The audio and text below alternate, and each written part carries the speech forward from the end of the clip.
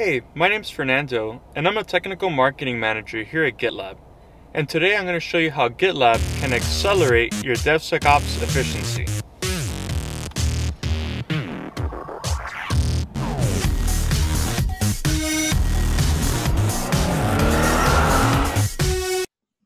Before we see what happens next, let's talk a little about GitLab security. GitLab provides tools to make life easier for not only developers, but also AppSec engineers.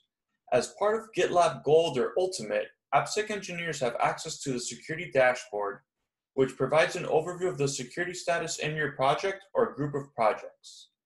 AppSec engineers can also use vulnerability reports to obtain a detailed list of all the vulnerabilities in their group or project. This is where they can triage and manage vulnerabilities.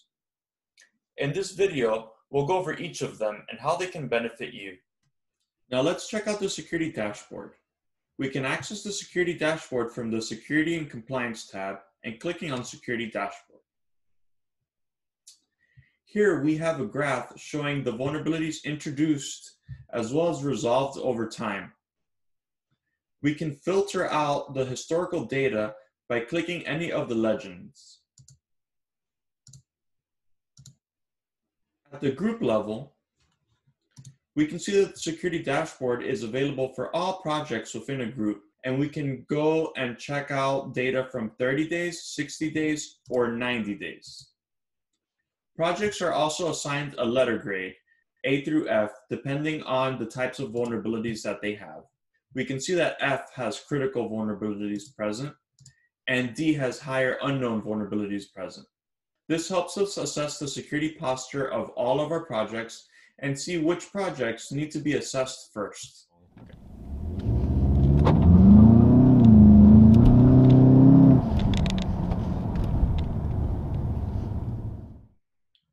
All right, now let's check out the vulnerability report. We can access it from the Security and Compliance tab. Here we have an overview of every vulnerability detected within the default branch. We can sort by status, severity, as well as scanner type. I'm going to go ahead and select SAST.